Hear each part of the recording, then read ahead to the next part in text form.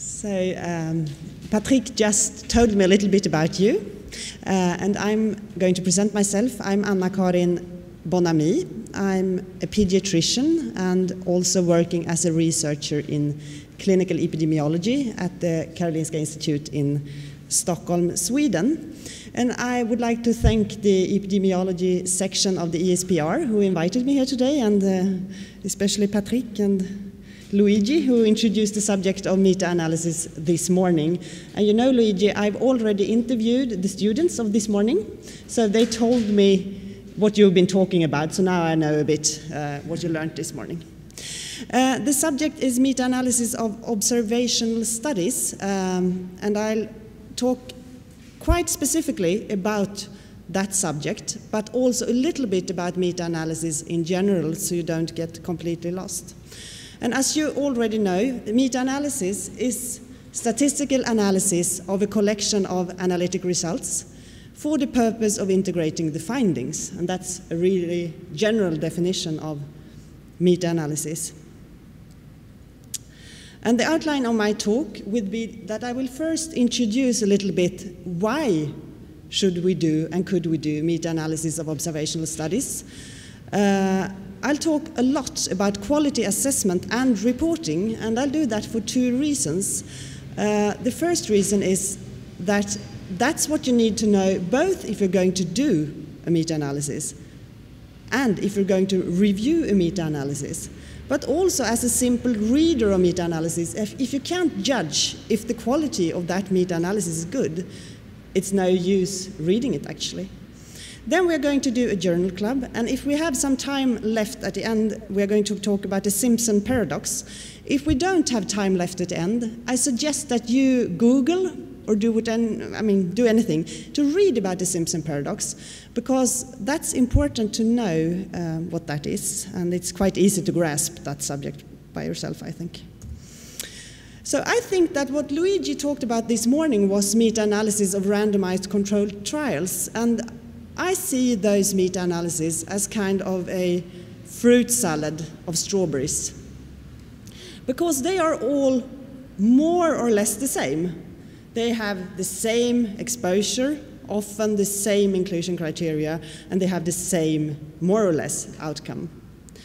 What I'm going to talk about very soon is another type of fruit salad, but first, we have to think about what kind of studies can actually be included in a meta-analysis.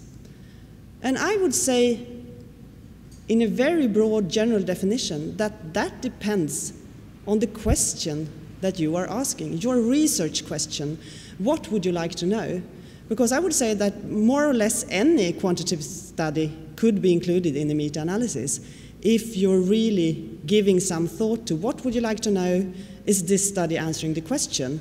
And can this study, or the studies included in that meta-analysis, yield an unbiased estimate of the effect size that I am looking for? And this is a more philosophical kind of mindset. It's not so cookbookish, but I think you might understand what I'm meaning.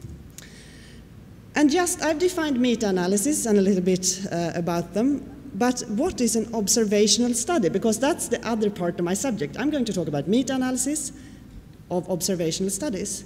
And it might seem, I think it's obvious to most of you what an observational study is, but just so it's clear to everyone, an observational study is a study where we make inference about the effect of an exposure that cannot be randomly assigned by the researcher.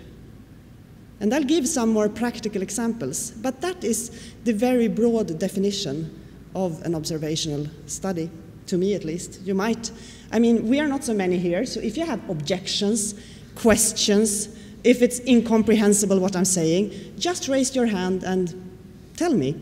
Because, we are 10 people in the room, so it shouldn't be so formal. And why I started to talk about that there are reasons for which we are making meta-analysis of observational studies, and I'll just give you a few of those reasons. If you're looking for rare events, it's not very practical to randomly assign people in a randomized controlled trial, to randomize thousands of people that you have to follow up closely and do lots of analysis that are expensive, to find only a few events that you're interested in. Then it's much more practical to take a large cohort of people and make an observational study where you can show an effect, and then you can take several observational studies of that kind and pool them into a meta-analysis. If you're looking for exposures that have outcomes that takes long time to occur, if you want to know if being born preterm is really a risk factor for high blood pressure in adolescence, you have two reasons to do an observational study. One is that you cannot randomly assign preterm birth. Of course you can, but it would never be considered ethical to deliver women preterm just to do a study. So you cannot randomly assign preterm birth, and you would have to wait for 20 years before measuring the blood pressure in adolescence or young adulthood. And then there is a rationale for making an observational study in a cohort of preterm-born subjects, and to further on make meta-analysis of this kind of studies. If you're studying adverse effects after discontinuation of treatment, perhaps adverse effects of a treatment that you received only during a short time, and where you have adverse effects, perhaps cancers, much later in time, that's another reason to make an observational study and later on to make a meta-analysis of these studies. Another advantage of observational studies may be that often reporting of what is happening, the outcome for example, is independent of what the patient is expecting.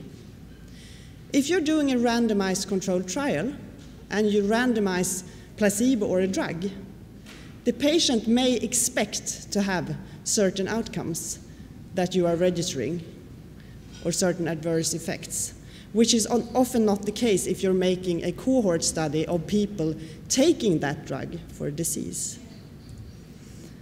And as I said earlier, one of the most important rationales to do observational studies and meta-analysis of observational studies is that there are lots of exposures that we cannot randomly assign. For example, prematurity, parental smoking, etc., etc. I guess you can give numbers of things that we cannot randomly assign. Do you have any questions so far?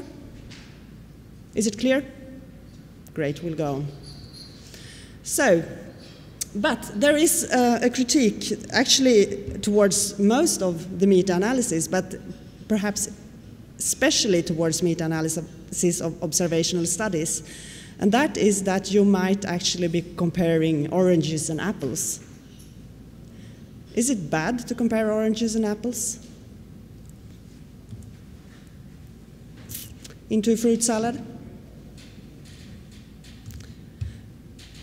It depends. As Robert Rosenthal said a long time ago, mixing apples and oranges makes sense if your goal is to produce a fruit salad. And we are going to do a journal club later on, where you will see quite a bit of fruit salad actually, and I think they treated their fruit salad quite nicely, so you can pick out the fruits that you might be interested in that fruit salad. So that's just an example of how you can do a meta-analysis of observational trials. So that was the introduction and background. And now to the main thing, I think, with meta-analysis of observational studies. And that is, as I introduced to you earlier, the quality assessment.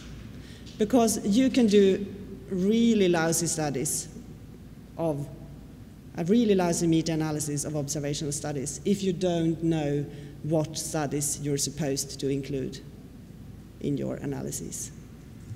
And that cow won't help us much in that quality assessment, but this moose might, actually. And that was just so you remember, because I think it's horrible nowadays as a researcher. You have the Strobe statement, the Prisma statement, all those statements. And when you're sitting in your office writing your article, you never remember what statement you are needing there and then. But it's the moose statement you'll need to write your meta-analysis or read it. It's quite old by now, so it feels, it was published in 2000 by Stroop et al. For the Moose statement group, and the Moose is meta-analysis of observational studies in epidemiology. And I'm just distributing the paper back there later on, so you don't have to take notes, because the checklist that we are going through in detail is found in that paper. And you can see how to do them, how to present them, or how to read them. I always tell my PhD students to take, when they are reading an article critically for a journal club, for example, that they should always look for the checklist of the appropriate statement for all kinds of studies, because that really helps, I would say. And that's, I said, and that's the checklist, Moose. And the first part of the checklist is really, I would say, classic. It's common to all research. In the background, when you do meta-analysis of observational studies, you should define your problem, you should have an hypothesis, you should state what outcomes you're studying, what exposure you're studying, what study designs that you've included, and what populations. Sounds familiar, right? Yeah, that's what I thought as well, nothing new.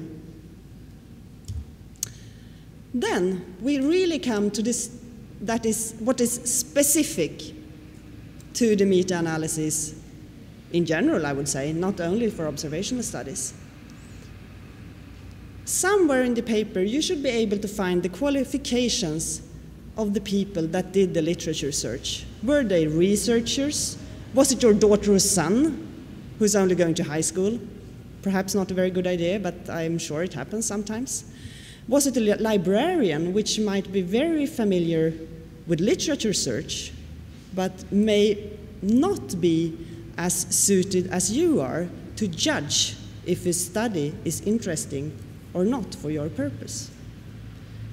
So I would say ideally combine librarians that are really skilled in different databases with researchers that have skills, preferably clinical skills if you're studying a clinical question, in that area. That would yield the best search result.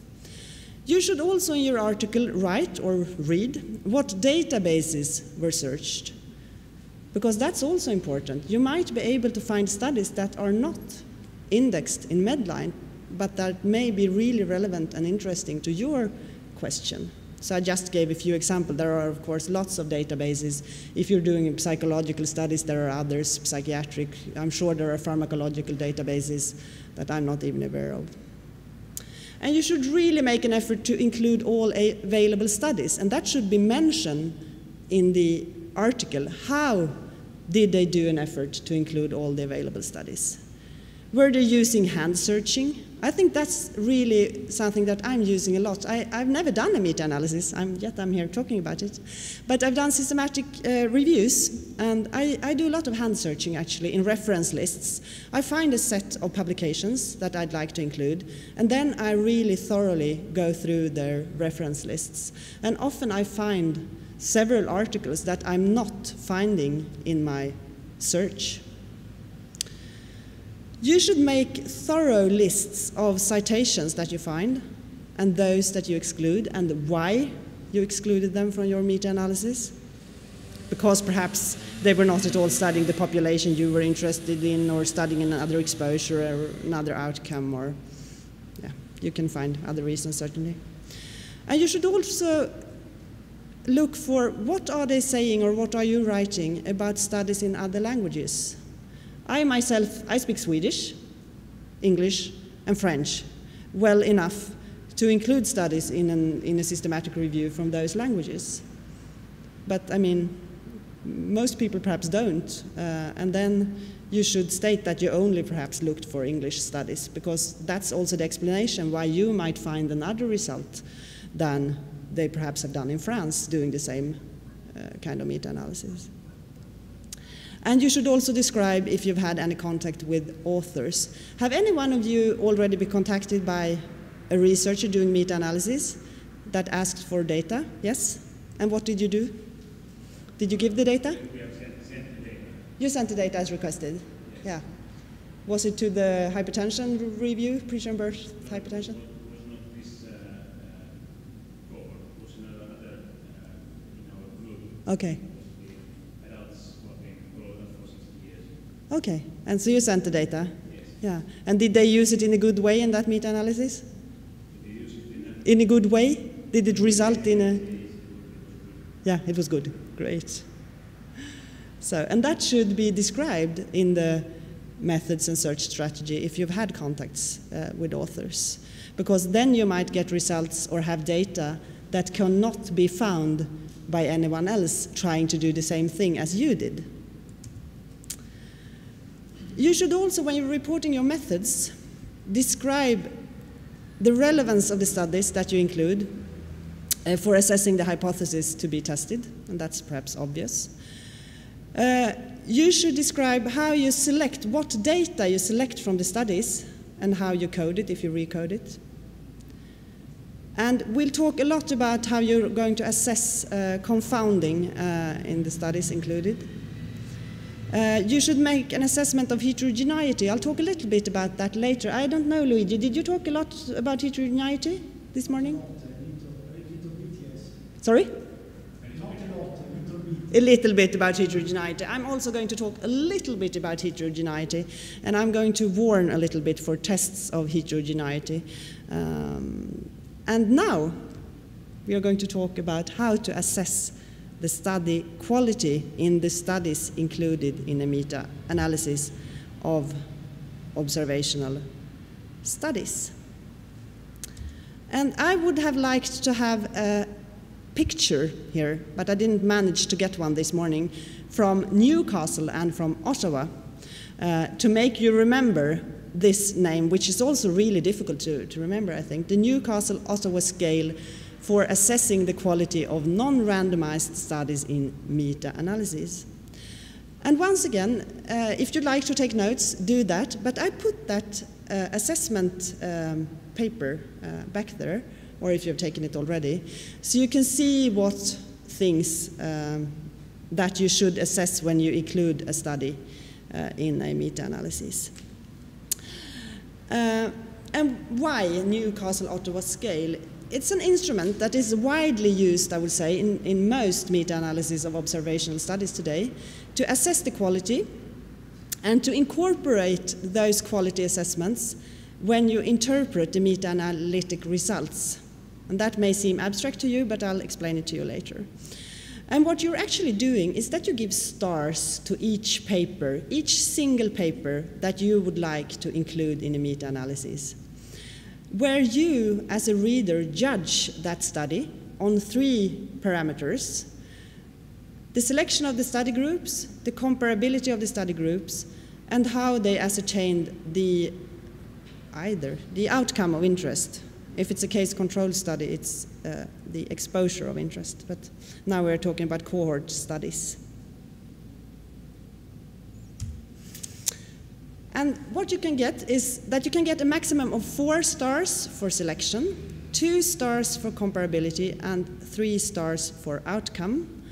And that adds up to a total of 9 stars. So remember that, 9 stars, because you'll read about how many stars the studies in the journal club got later on. If we start with the first parameter, which is selection, you're going to judge the representativeness of the exposed cohort. And I'll give an example. After each slide that is coming now, I'll give a short example, so you just integrate this into your minds, perhaps. And you're going to judge if the exposed cohort is truly representative of the average exposed cohort in the community, or did you select a part of that exposed cohort that has other attributes than the people in general, because that will severely affect the generalizability of your findings. It is okay, you still have the same star quality if it's only somewhat representative of the average whatever cohort in the community. But if you select a group, for example, nurses or volunteers or sometimes hospital-based cohorts, it may not be truly representative of the average cohort in the community. And if you don't describe your cohort at all, then you don't, of course, get a star. So, I'm giving an example. If you're going to assess health in adolescents after preterm birth, which is something that is done often in studies, you have to think about where do you choose your cohort. Because if you're working in a clinic and you are kind of recruiting patients among preterm-born subjects that is attending your clinic, you have to ask yourself, why are they attending your clinic? They might not be healthy. And that might not be the best way to select a cohort if you want to study effects in general after preterm birth. That's just a very simple example of selection. So that was the exposed cohort. When you're going to select your non-exposed cohort, those who were not preterm born in this example, you have to think, are they really drawn from the same community as the exposed cohort? Or are they from a different source or setting? Or isn't it described at all? And as you understand, this does not only apply to meta-analysis of observational studies. Actually, it applies to all quality assessment of all observational studies that you may read or do yourself. And this is a common, I think it's a very common error, is that you don't think about if the people that are exposed are really coming from the same cohort as the non-exposed persons. And if we go back to our example of health in adolescents after preterm birth, your non-exposed cohort, those that are term-born, cannot be a birth cohort from a delivery unit at the referral center for pregnancy complications, for example, which might happen. If I was going to do this kind of study at Karolinska, I might, if I was doing this really badly, take my preterm-born subjects from my outpatient clinic at Karolinska and take the term-born subjects from the delivery ward at the same month at Karolinska. But Karolinska is a tertiary referral center for pregnancy complications, which means that I would, among my term-born infants, select persons that are not truly representative of term-borns in the society in general. Are you following? Yes. This is basic, but yet you see it, you see errors all the time when you're reading the literature, actually.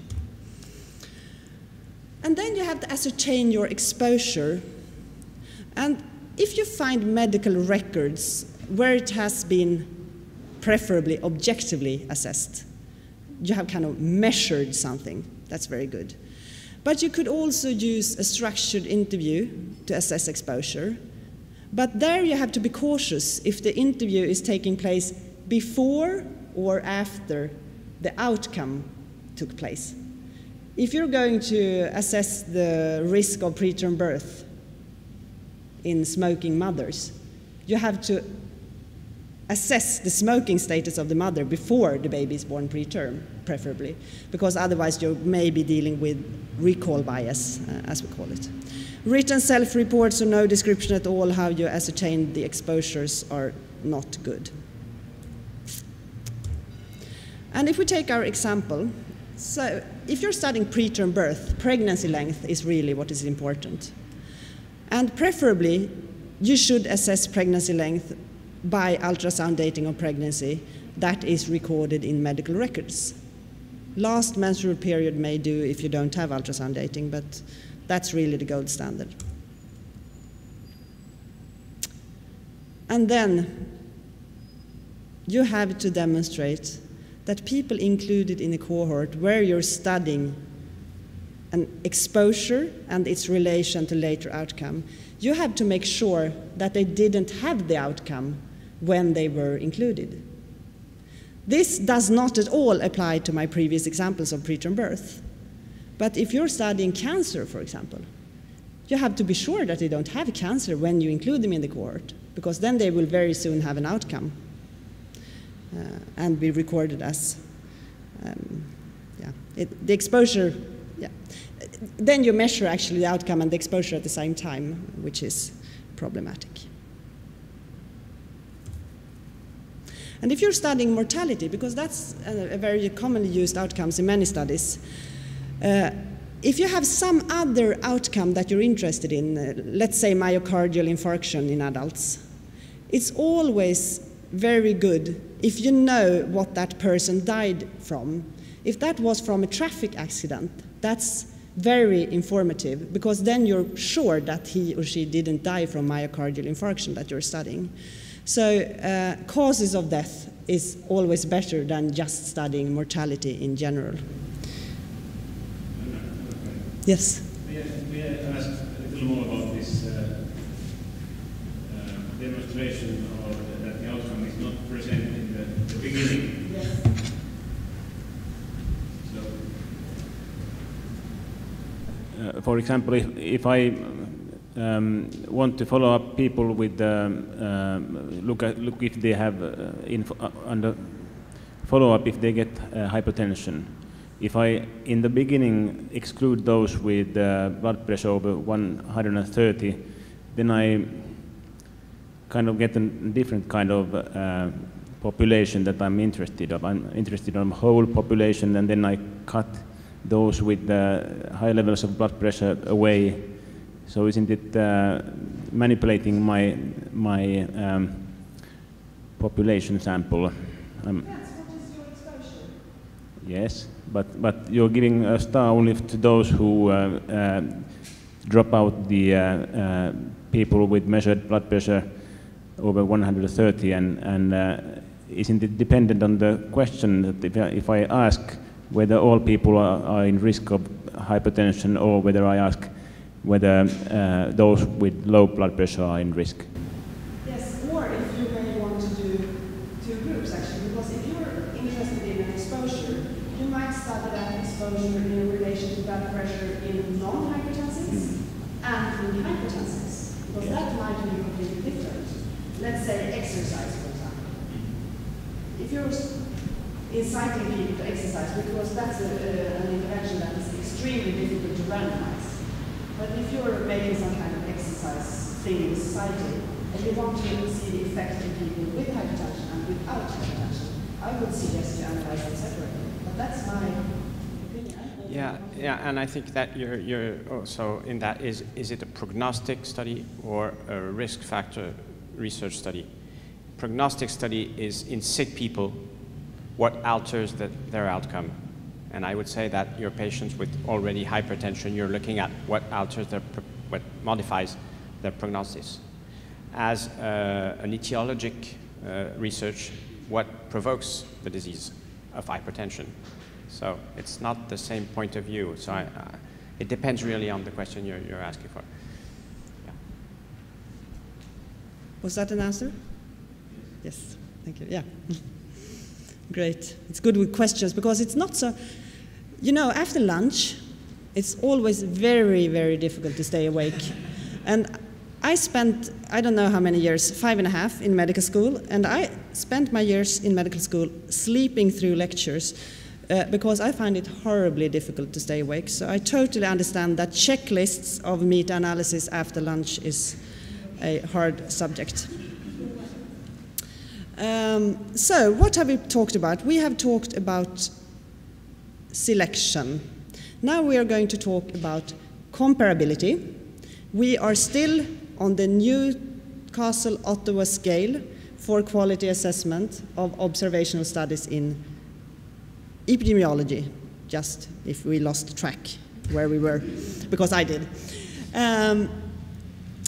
And comparability of cohorts on the basis of the design or analysis. And this is about how can we do to include studies that study the same exposure, perhaps the same outcome, but in very different populations.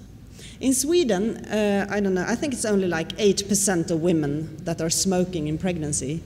I don't know what that figure is in France. It might be 25% of women smoking in pregnancy in France? Yes.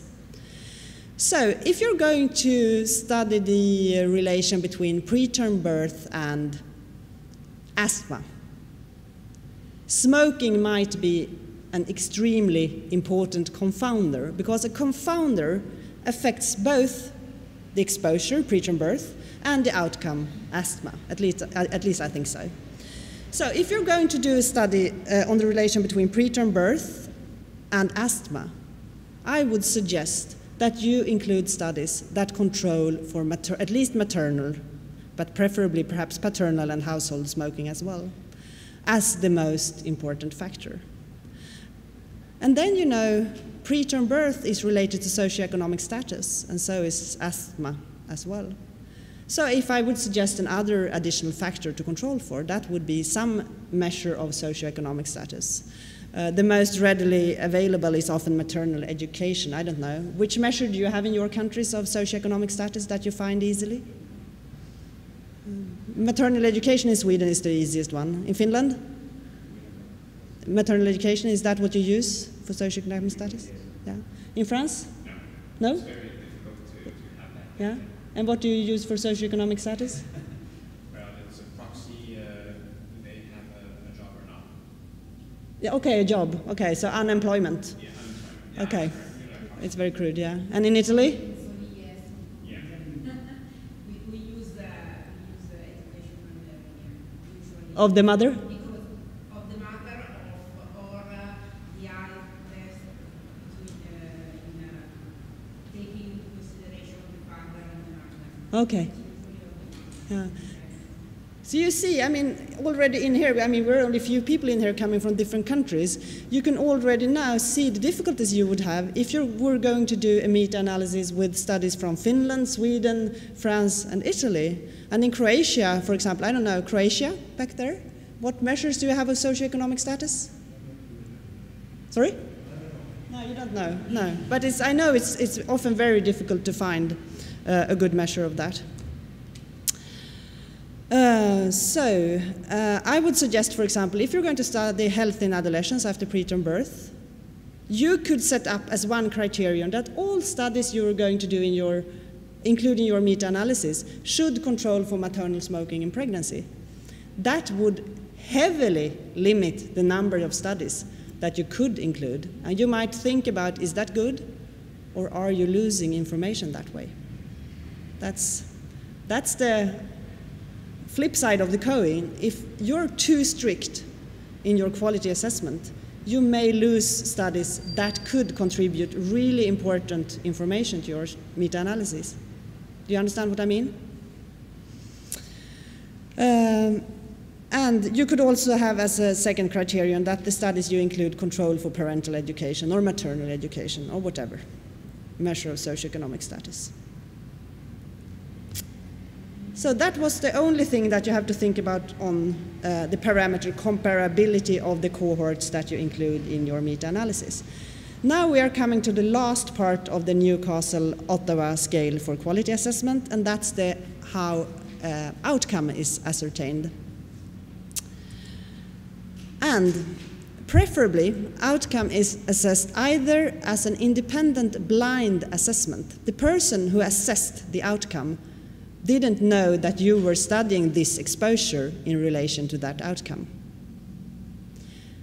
It might also be done by record linkage, because if you record linkage, for example, maternal smoking and later asthma medication, there is no risk of a bias in the person who assessed the outcome.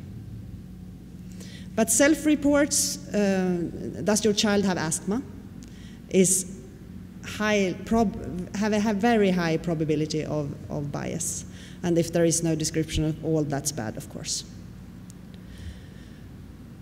We'll take another blood pressure example, because I know that both Petri and me, we are interested in blood pressure after preterm birth.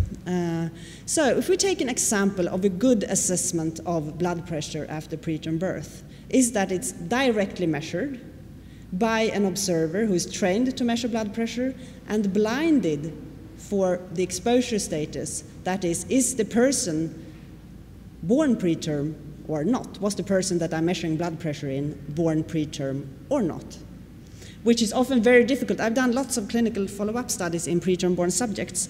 And you know, the first thing they tell the investigator when they come into the room is that, you know, it's really interesting because I was born 20 years ago in week 25, they say. That's the first thing they say when they're coming. So it's extremely difficult to blind the investigators in preterm studies. So that was Justin. You don't have to remember that part. Then, when you have assessed your outcome, you have to think about, is the follow-up long enough for outcomes to occur? Or am I too eager to do my study? And there you have to take all your medical knowledge, because no statistician in the world will help you, or epidemiologist in that case, will help you to answer this question. You have to take your clinical knowledge as a doctor into this question. What kind of disease am I studying? I recently published a paper in a very high-ranked ophthalmology journal, Ophthalmology, on retinal detachment after preterm birth.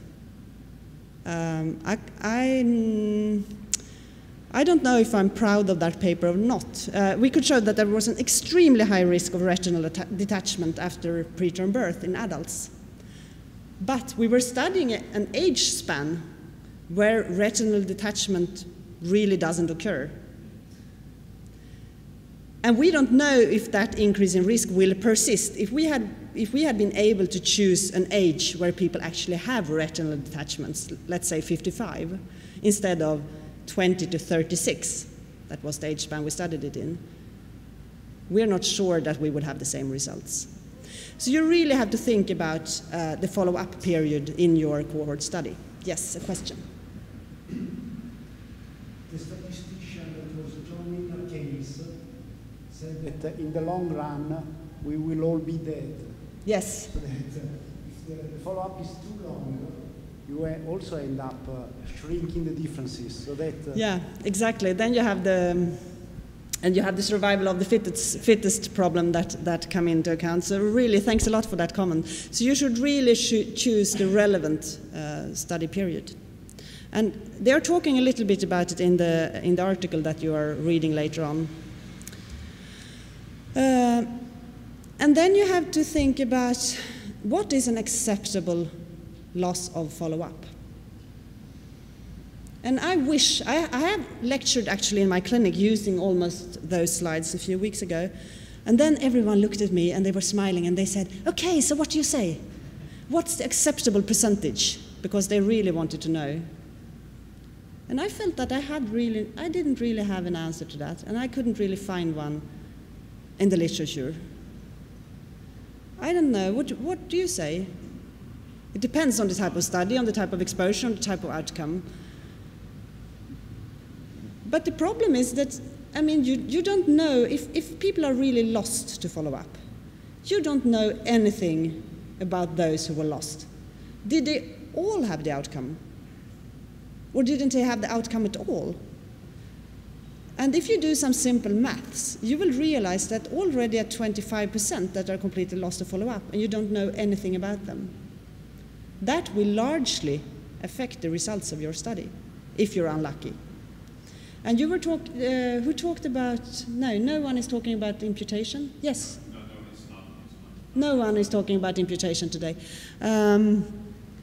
That's a pity, because that's an emerging, I would say, a way to partly solve that problem. Not completely, but if you have some basic variables, you can invent other variables based on that distribution of the knowledge you have of that person. You can kind of guess what happened to those who were lost to follow up, and that's imputation, very basically. So there you should contact your statistician, because I said earlier that your statistician couldn't help you with the follow-up period, but your statistician can clearly help you with your multiple imputation if you have subjects that are lost to follow up. Yes?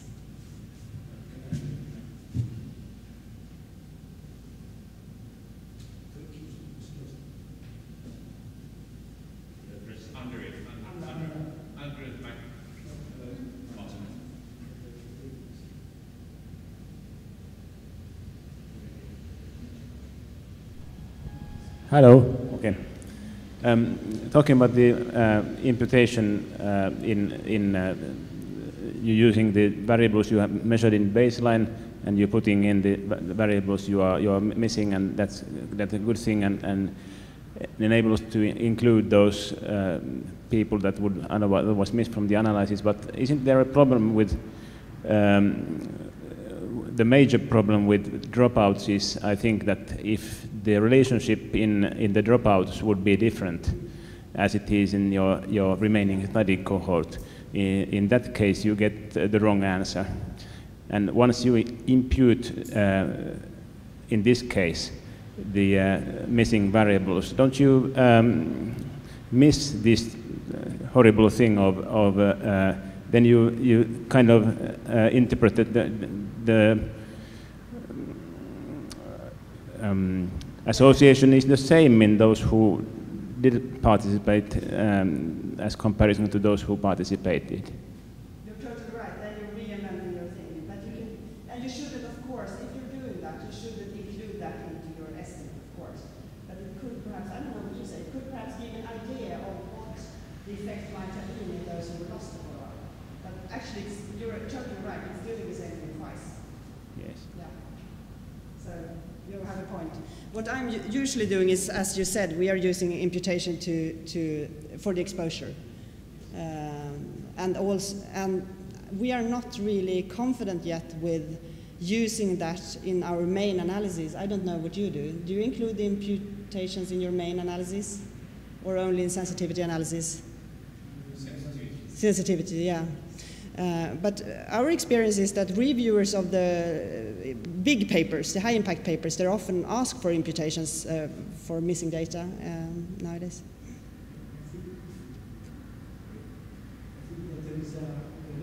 This in JAMA Pediatrics some months ago, okay. Imputation. Yeah. So that is not very technical, not too technical, we can read it. Interesting, I should read it, I feel, yeah. Author is Cummings. Cummings. Camirsi. Cumming, the author. Yeah. No, Cumming. C-U-M-M-I. C-U-M-M-I-Irsi, yes. Great. So this was just about loss to follow up. We don't really know what happened. We will probably not be able to compute it. And you have to think about, is it important for your relation between exposure and outcome or not? And that was the last slide on Newcastle-Ottawa scale.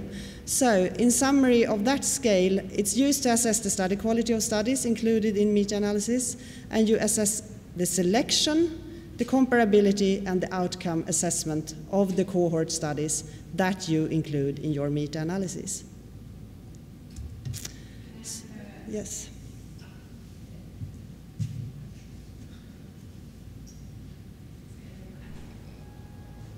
No, okay, now it works. I think I've heard quite a lot of critique on using quality scales for assessing quality in these observational studies. Have you tried using other approaches? Or? Other quality scales? No, another approach like making not a scale, but like making something more specific for what you're looking at. Because I think sometimes it doesn't really fit very well to the observational setup. No, I'm sitting in the problem right now. So. I have the same question because we used this scale recently for a meta-analysis on unselected birth cohort studies on the relationship between prenatal and postnatal exposure to maternal smoking and wheezing and asthma. So. The question is that... But you were not on the paper that we are looking at later, pediatrics? Please? Pediatrics, you're going to read it on? No, it's another, yeah, I know that the paper, but we did another meta-analysis with partially different results. So, is submitted, is almost accepted. Hope so. No, but the problem is that we found difficult to use this scale, in particular for outcome, because outcome in this kind of studies is almost always studied by questionnaires. Wheezing or asthma, especially wheezing, and you don't have any other way. So it's self-report yeah. that you've done always, in almost always in all the studies, and also for the problem of loss to follow-up, because if you study big or also big cohort, important birth cohort studies, the prevalence of people lost to follow-up is quite high. And if you look at wheezing in the first 2 to 3 years of life, not, but if you look at asthma at school age, it's high. So I found it difficult to give a number in the end. Did you find it better, or do you have any suggestions of better scales for autism? No, but the problem you get with the questionnaires, I suppose your questionnaires have been validated before as to be correlated to real clinic asthma or not? I mean, questionnaire on asthma nowadays are almost all the same. Are ISAC questionnaire or ISAC adapted questionnaires. And so, well, overall, you don't have better anyway. So all your studies, if you have several studies that find the same results, even if outcome is a bit lousy, nevertheless, you always find an association. I don't know what are the results, but so, yeah. It was not so easy. No. But I have a suggestion. What you can do when you have, when you give your stars to your different studies that you're going to include in your meta-analysis, you can always do subgroup analysis afterwards to see if you have the same effect in the studies with few stars as in the studies that have many stars. So that's one way. Oh, you have talked about it. Yeah. Yeah. We did that, but for some outcomes, we just found one high score study and let's say 5 low scores. Yeah. Yeah, and that's problematic. And you'll see that the studies what you're going to read later on, they have 5 to 7 stars, so no 9 stars studies, for example. But I think that some of the people behind the Cochrane they are some of the people that says that it's not a good idea to do this. And I think they have suggested to do something more similar to their own assessment of bias, but it's very difficult to apply to observational studies. So I don't know. That's the problem, because I really thought about what can we use from the Cochrane collaboration studies when we're talking about observational studies, but I couldn't really integrate that into something that I felt that I could teach you at least. But I can keep looking and come back next year if I found something. Because I mean, I totally understand that this is very schematic, which is often a problem in research when you try to apply a scheme that is too tight.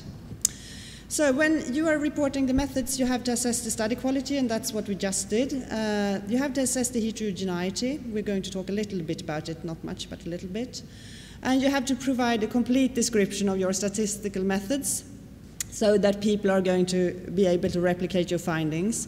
And you need appropriate tables and graphs, and that's nothing extraordinary. That's like it usually is in research. When you're going to assess heterogeneity, you look at, are the results from the different studies included in my meta-analysis consistent? And if you see clearly that the confidence intervals overlap poorly, you probably will have heterogeneity in your meta-analysis. And there are tests, as you know, probably know, you talked about them perhaps this morning, for heterogeneity. But if you have a non-significant statistical test for heterogeneity, it doesn't mean that there is no heterogeneity. It might just be that you have a power problem. So you have heterogeneity. Would you have twice as many studies? You would be able to show that there was significant heterogeneity.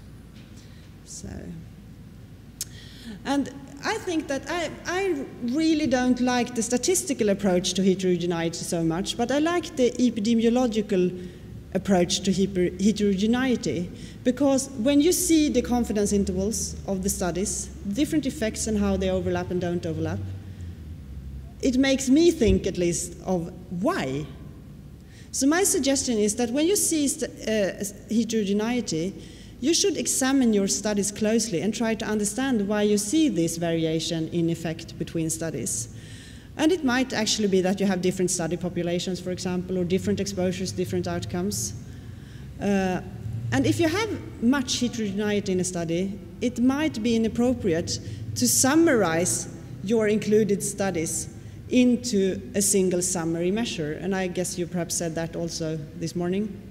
That, I mean, if you have some studies showing that something is protective and other studies showing that it's a strong risk factor, you might get a summary effect that it's, I mean, a null finding. Although you might miss really important information in the different studies. So what you could think about instead is subgroup analysis, and also do sensitivity analysis, excluding certain studies showing different results to see what you find. But this is just a very brief overview of heterogeneity. I don't know, did you talk about fixed and random effects model? Just the name. Just the name. Did you not explain what No, because you have two components of variability in studies. You have the inherent differences of the effect that you can have in the studies because of different design, different populations, different treatments, different adjustments, etc. And that is what will create your variability that is between the studies. They are slightly different, so you'll have variability.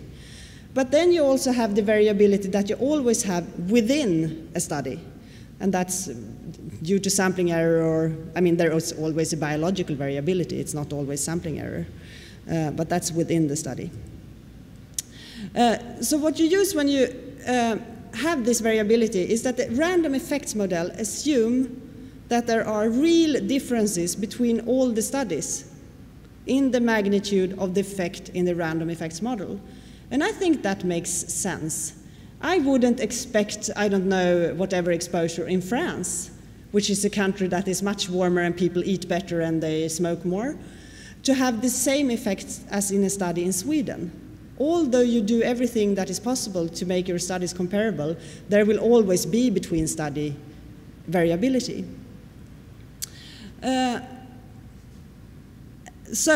What I suggested is, what is recommended is that the random effects model is always used in observational studies when you do meta-analysis, because you cannot really assume that there will be a fixed effect. There will always be variability that is quite important between studies. And this is a bit abstract to me, and I'm not at all going into the statistics of this, because that makes it more mathematical and difficult, I think. But the question is, will the treat exposure produce more benefit or harm on average? And that's what you get when you do your summary effect. And then we have another thing, and I'm only going through this also really briefly, because otherwise you'll get totally stuck in your articles. Because the I-square that you'll see in all meta-analysis describes the percentage of total variation across studies that is due to the heterogeneity rather than chance. And when this is computed according to a formula that is not too complicated, you'll have a value that you make to a percent value. So the I-square always is between 0 and 100%. And if you have negative values of I-square when you compute them, you put them to 0. So you can see that you have I-square values that are 0 in some articles. And if you have an I-square value of 0, you indicate that you have no observed heterogeneity. And if you have larger values, that's your amount of heterogeneity in that meta-analysis. And this is, you'll have one example of it, I think, later on. If you only have one study, you will of course have an I-square value that is 0, because you can't have any heterogeneity between studies if you have only one in your subgroup analysis. So, that was heterogeneity. Now we are continuing with the reporting of the results. And in all meta-analysis, there should be a graphic summarizing the individual study estimates and the overall estimates if you decide to make one. And that is often presented as the forest plot. And this is just an example of forest plot that I found, where you have, I mean, you went through this morning? You went through forest plots, yeah. Do you feel that you need more information on what the forest plot is? No, we'll skip that. Thanks. Fantastic. Yeah, another part with forest plots, yeah. We'll skip that one as well, because, I mean, you can read it, but it's just that is a forest plot. Thank you. So, we are going through the end of reporting of the results according to the Moose criteria. You have that graphic summarizing the study estimates, that is the forest plot. You need a table that gives descriptive information about each study, with the number of study participants, for example, the year it was published. I mean, a table of all the included studies. You need the results. If you decide to do some kind of sensitivity analysis or subgroup analysis, you need to present the results of that analysis, of course. And you need some indication of the statistical uncertainty of the findings, and that's obvious, the confidence interval of your effect, for example. Nothing strange. And when you're going to report your discussion of your meta-analysis, you need to quantitatively assess your bias. For example, your publication bias that might be really important in some studies. Because if all the studies showing something else are not published, then your results from your meta-analysis might be completely opposite the truth. And I guess you talked about funnel plots also this morning? Yes. Because one way to assess publication bias is funnel plots. And so that's nothing new to you. So now you have discussed your bias. Then you have to justify why you excluded so many articles and how that may have affected your results. And you also have to discuss how high was the quality of the studies included. And if you really felt that you had a problem with the Newcastle-Ottawa scale, it didn't fit your kind of studies, then this is the part of your article where you're able to discuss your problems or how you dealt with it and why and how it changed things. And you have to consider if there are alternative explanations for what you found, if this conclusion is generalizable. And that depends highly on what kind of studies you included, of course. And what you suggest that future researchers are going to make. What kind of studies or meta-analyses? Because it's not so interesting to see almost the same meta-analysis done 100 times with slightly different criteria. It will never change science, I would say. So give some guidelines for other researchers. And you should disclose your funding source, and that's extremely important, I would say. Because when you're doing a meta-analysis, you really have the ability to change things. And if you're sponsored by, let's say, the industry, and you're doing a meta-analysis on the side effects of a medication, for example, in an observational setting, you have the power to exclude studies, to include studies that shouldn't be there, to quality assess studies, and all those things might really be influenced by who is paying you, I would say. I think that has been studied also, that results differ depending on who is sponsoring you. I would say we started out talking on fruit salads. And I would say that the weaknesses of a fruit salad are also the strengths, because in meta-analysis you really have the possibility to, within the same study different populations, different protocols, different study designs, and compare the effects from those things. So you can find new knowledge. By doing a meta-analysis, you might discover, when you look at the heterogeneity, that this exposure is only related to outcome in women, let's say, and not in men. And that may actually be new knowledge that you would never find without doing this. And it has also been assessed if there, when you're looking at adverse effects, because I know that there are two pharmacologists here, right? Pharmacologists? Yeah. And I don't know if you're familiar with this publication, but I looked, has there been assessments of the differences between meta-analysis of observational studies and meta-analysis of RCTs, and there was one published in PLOS Medicine 2 years ago where they couldn't really find any difference in effect between observational studies and meta-analysis of the same drug with the same outcomes, which I found interesting. Yes. Would you like some journal club now? We are going, actually I picked a paper, you might find that, I mean you're really familiar with it, I didn't know that, but you are. You might find that it's slightly boring, but that was actually the purpose of this paper. Because you proposed one that I found really interesting on circumcision and UTI in boys. But I didn't want the question to be so interesting, the research question, because I wanted it to be something that you accept without discussion.